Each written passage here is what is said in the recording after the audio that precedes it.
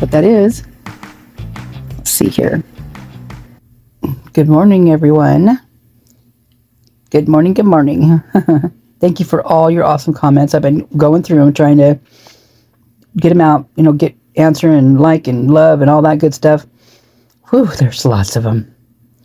You guys, I'm not joking when I say that's like a full-time job just to answer a comment. It's so nuts. I never realized that when I started doing this.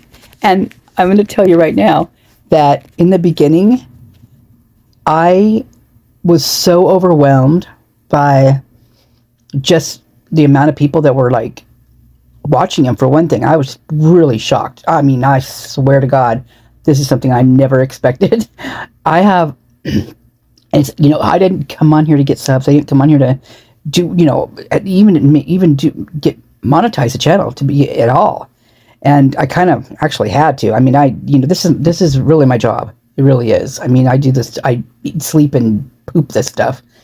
And well, not really, but I mean, well, pretty much, yeah, I pretty much do. I go to bed thinking about it, and I wake up thinking about it. And anyway, so with that said, I didn't get to any of the comments on many videos. I mean, I apologize if you're one of those commenters on there. I apologize. I didn't know. I didn't know it was going to be like this. You guys, I'm almost at I'm like 5,600. I am blown away. I never even, I swear to God, I never even look at that. And today I went to view the channel, and for some reason it just jumped out at me, and I was like, oh my God. I'm like kind of freaked out a little bit. Thank you guys for supporting me. I love it. And please hit that like button, you guys. It makes a huge difference.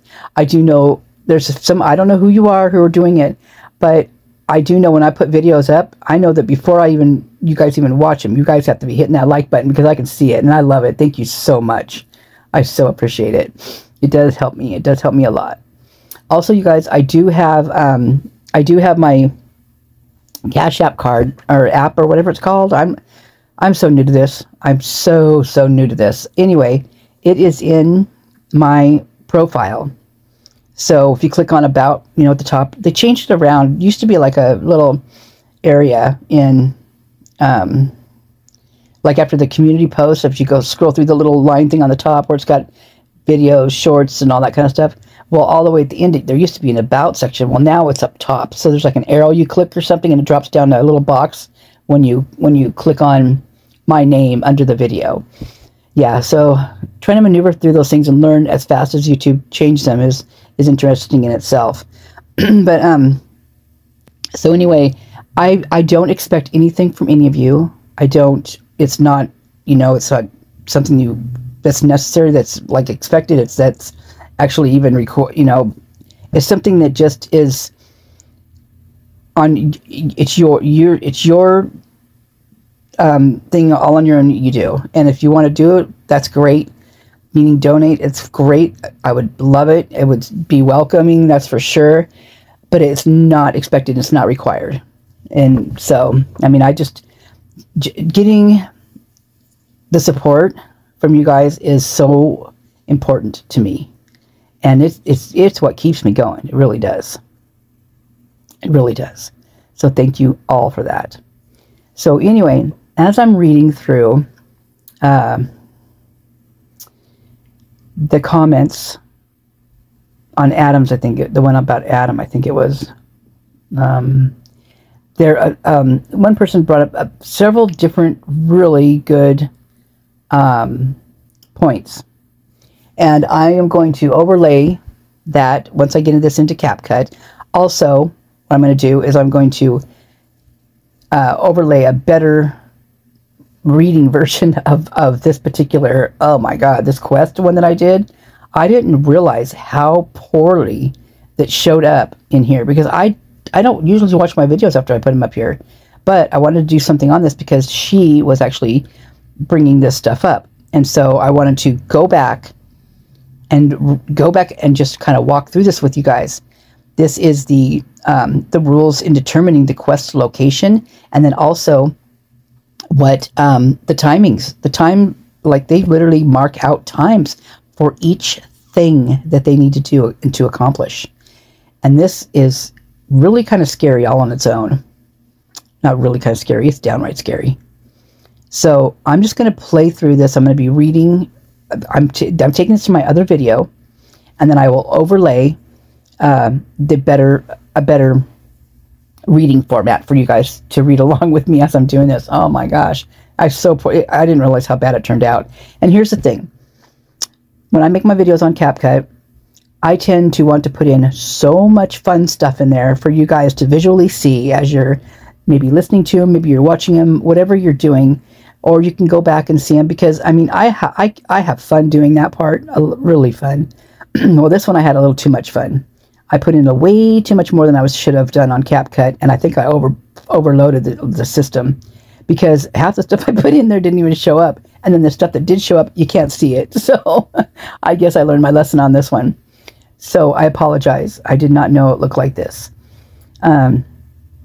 And you won't even know what I'm talking about, because I'm going to overlay good stuff, able to read stuff on here. So if you want to know what, you're going to have to go back and look at the other video, which I will put in the link. Yeah, try to read the other one.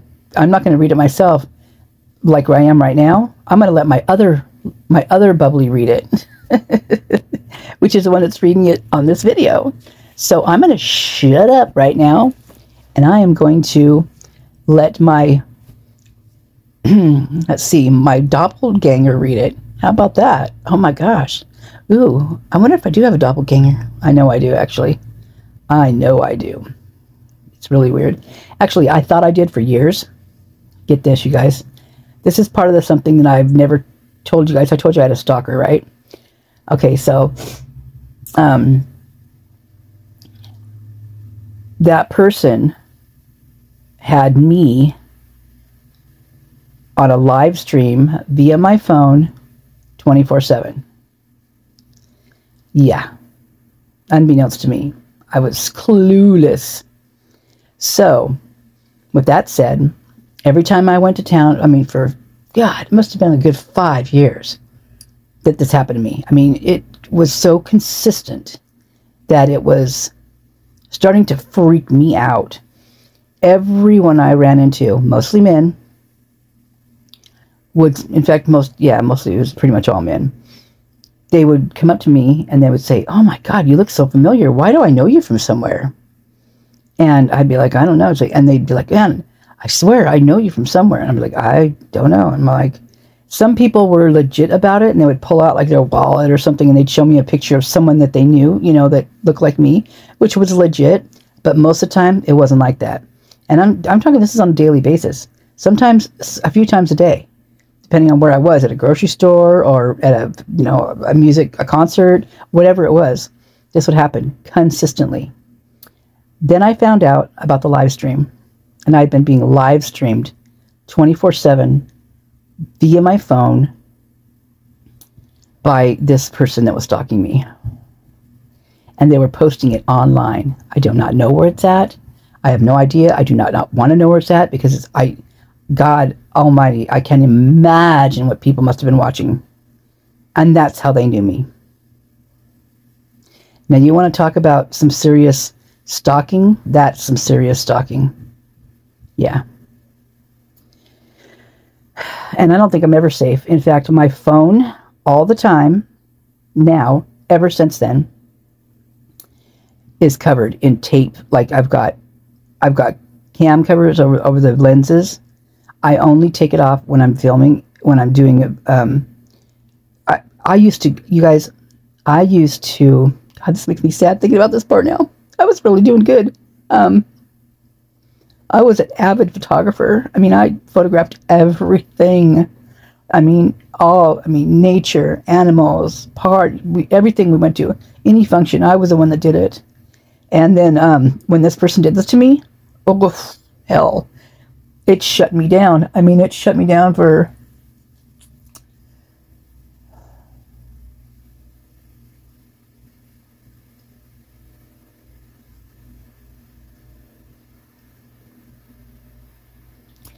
Well, put it this way. I've never been the same. Never. I'm not as outgoing as I used to be.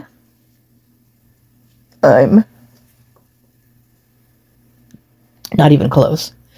I mean, I used to go out and do everything. And being that this person is very close to the family that did this and would usually come to family functions, I stopped going there. Stopped going to family functions, anywhere that this person would be, because this person is so good in the creepiest kind of way at what they do, that trying to convince someone that this is what this person was actually doing to me is almost impossible, on the extent that they did it to me. I mean, they know they were doing something to me, but they don't know the extent of it. But I do, because I saw it every day. I heard it every day from men that would come up to me.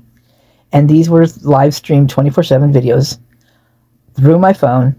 So if you think your phone is not catching stuff, you're wrong, because I lived through it. And here's how I found out.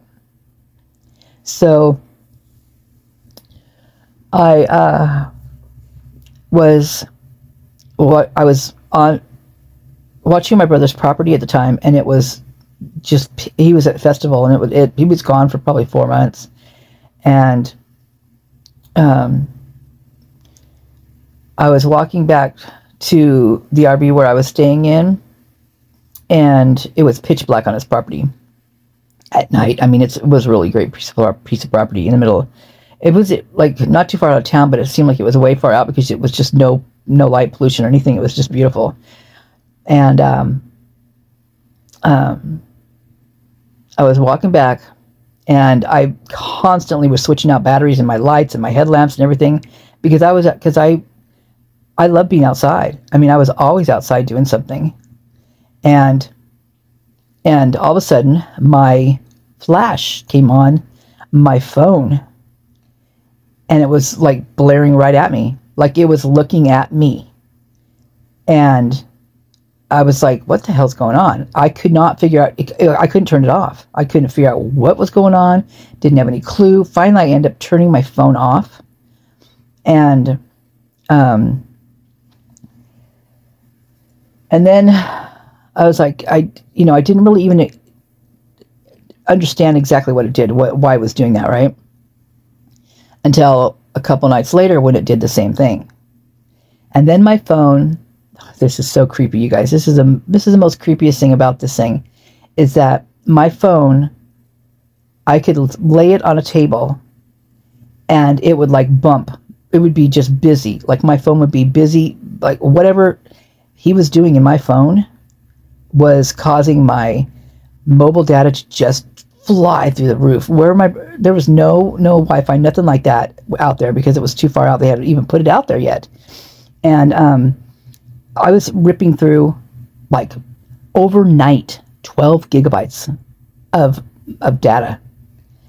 And when I'd wake up, I would be like I'd have to call my phone company and say, I don't know what's going on. Someone's in my phone. Something's going on, because I'm sleeping and this is happening. So that was one part of it too, which literally put me, it screwed me over so bad, because I was so ignorant to even how phones worked. And you know what's interesting too is this person, okay, for years, I held back. I didn't want to get a mobile phone. Didn't want to do it. Finally, I had to give in, because my business was a mobile business, and it was a mobile hair business. So I had to get a phone, especially when there was, there's no phone booths or anything out there to make calls. I used to shop at my client's house because I did hair, and call, because I mean, it just, if you're, especially mobile wise, if you're going from place to place, especially when you're doing hair, you never know how long it's going to take. So typically I would run late, or sometimes I'd even be really early, but most of the time it was late. So I'd have to call, and all that good stuff. So I had to get a phone, but I kept my flip phone for way longer than anybody else did, because I really had a problem. I didn't want to do it. Finally, I had to give in. But the one that pushed me to get the smartphone was this person. And I feel that as soon as I got that phone, this person was in my phone that fast. I didn't know anybody was in my phone for years. And my phone kept doing weird stuff. Like all of a sudden, like it would just go bad, like out of the blue, like for no reason. Like my phone would just go bad. And I was in and out of Verizon all the freaking time. And they'd send me a new phone. I would send the old one back. And you know what I didn't realize is that when I had SD cards in there, that would go with it. And I never realized I was supposed to take those things out. Oh, God, I was so ignorant to this. Anyway, that happened a few times. And you don't get those back.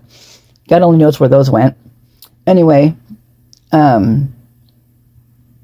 then this person also owns a telecommunications company.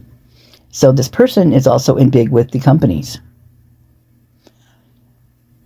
This story is so long, so I'm gonna try to cut it off really quick, but quicker than I mean, I could go on for a month talking about this story. But when I realized just the pull that this person had, I was pretty much going to have to fend for myself. And that was one of the times that I was in Verizon for the umpteenth time. I was on the phone with them at least 2 to 3 times a day, every single day, because I was making sure that they were getting what was going down in my phone. And what was happening is that when I would call, sometimes I'd get a person who knew exactly what I was talking about, but they couldn't really say it to me. And you could tell it. It was so creepy, you guys. Like, but these phone companies are so awful. So this person that would get what I was saying, they would try to give me information without, making it look like that's what they were doing. And I so appreciated these people. They made me feel like I wasn't going crazy. And there was only a handful of them. And those handful of people, what would happen is when they were telling me something, like all of a sudden the line would switch over, and then something else, someone would answer.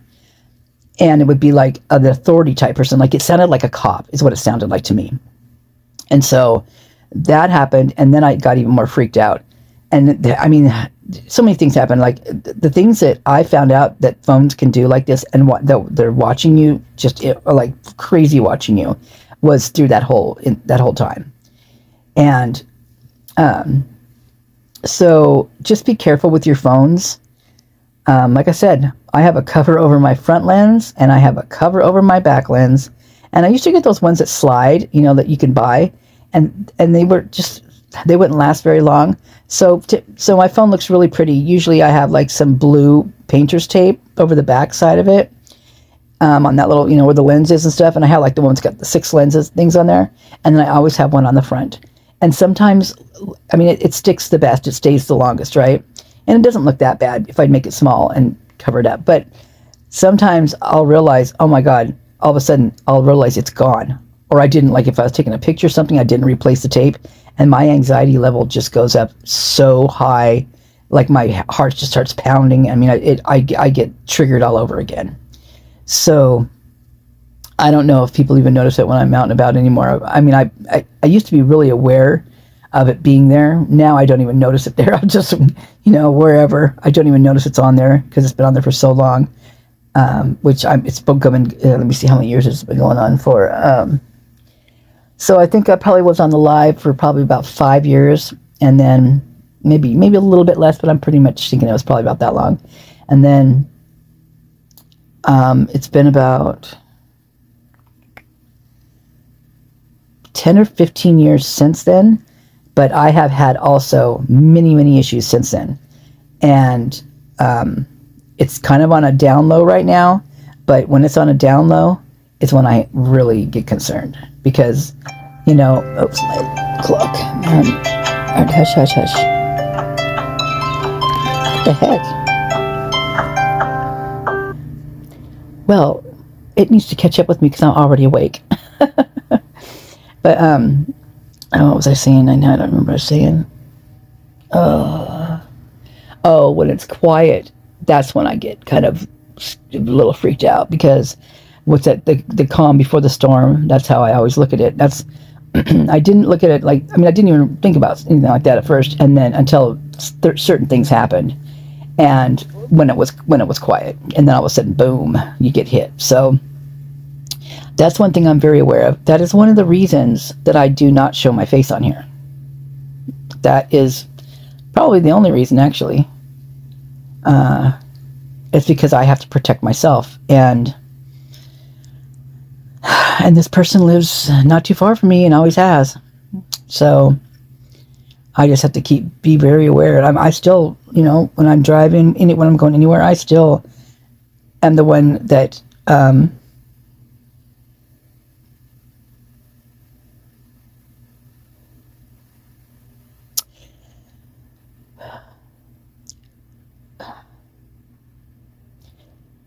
resonates with Kelley.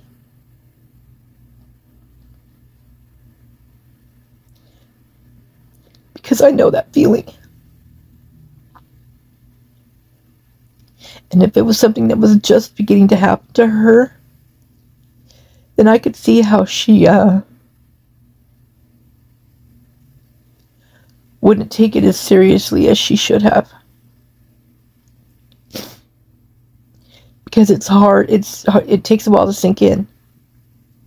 And you just don't realize how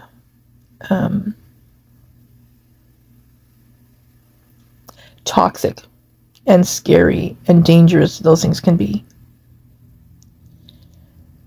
Sometimes, you know, they might be on the, you know, down low, not that big of a deal. But, you know, you put stalker in any sentence, in any format, in any part of your life, it's not a good thing. Stalker is not a good word or description or anything about it. So I'm also want to let you all know to be very careful, because this is, if this happened to a young, vital, beautiful, for college students, it can happen to anybody, anyone, at any time. And I don't want to scare you. I just want you to be aware of your surroundings. Especially in this day and age, because the internet is a stalker's playground. And I also know this because I know that mine doesn't just stick to me. You see, this is how I started doing research, is on this person. And I have boxes and boxes and boxes of banana boxes full of notebooks and things, the research I've done on this person. And I think that's why this person actually has started to stay away from me a little bit. I mean, I'm sure they still monitor me, but they haven't, like they used to send people, like have guys come on to me and ask me on a date and things like that. And every once in a while, like, depending on where it was, I would, if I was interested, I would say yes. Until this person all of a sudden would be like, well, how about you go here with me or whatever. And I'm like, well, why would I do? That's like, I mean, I'm talking like out on a boat in the middle of the ocean, like, like the next day or something. And that was literally, one of them was like that. And I said, no, I mean, I don't really even know you. And at this point, where we had met was at a swimming hole at the river that we used to always go to. And so there were several of us, and so I wasn't alone with this person. And when I told this person no, put it this way, I had to call and get a restraining order, a protection order against this person, because this person was sent by My Stalker, and he was trying to get me to go with this other person to a place where I would be by myself in the middle of a body of water on a boat. And who knows who was hidden in that hole down there. I mean, it could have been to think back on that and all the times that I did not know, this is prior to me knowing that this was happening to me, the situations that I was in that could have been so much worse. So please, people, men and women, it doesn't just happen to women, be aware of your surroundings. Be aware of, just, you know what? Be aware of what your phone is. Your phone is an extension of you. It hears you. It sees you. It listens to you for what you like, what you don't like. Like, get this. When I started playing this video today, the commercial that popped up on there was a yoga commercial, which was cool. I liked it. But guess what? The music sounded just like my opening music that I have put on there now. In fact, I thought it was like playing two videos. That's how close it was to my music. So there you have it. That's a weird one. But it's par for the course. So if you guys have kids, you out there that have kids, please don't monitor their phones. Be so aware of who they're talking to and how they're doing it, the things that they're sharing. And you guys also on Facebook, stop telling people you're on freaking vacation. Some people are like, oh, I'm going on vacation like tomorrow and we're going to be gone for so-and-so. Well, hello. Just welcoming people. I have a family member that does that too. And I can't believe she even does that. I'm just like, you got to be kidding me. Thank God she knows every last living one of her neighbors and has for years. And that's just the way she is. She's like the total social butterfly. And so nice for her, yeah, I really believe that. That's great. I would love to be that again too. But I'm the one that took the brunt of this person. And this person not only knows me, but it knows everybody in my family. But they chose me, apparently. I'm not the only one they've hurt in the family, though. But this person seems to be untouchable. Very untouchable. Because they've got money. See, you guys, money talks. I'll be the first to tell you that I know money talks. Not because I have it, but because my stalker has it. I've tried and tried and tried to bring certain things to the authorities' attention, and they just don't. They ignore me. They act like they're listening, but they don't. They only listen enough to know until the name comes up that I'm going to be dropping to them, and then oh yeah, okay, we've got enough from you now. We've got enough information. Yeah. So I know how this system works. And I know judges, law enforcement, people who are in, get this, who are there to protect children against people that harm them in many ways. You guys know what I'm talking about. I'm talking the whole line of these people, all these officials, all these higher ups that are supposed to be protecting you and your children and everybody. That's what their job is. And to be fair and just and to put the criminals away and not just slapping their wrists and letting them go. I know this for a fact because I have been there. I've seen it. It has happened to me over and over again. I have seen it with my own eyes. It has damaged me in so many ways. And I didn't think this video was going to go down this road, so I may have to even make another video of the quest, which I probably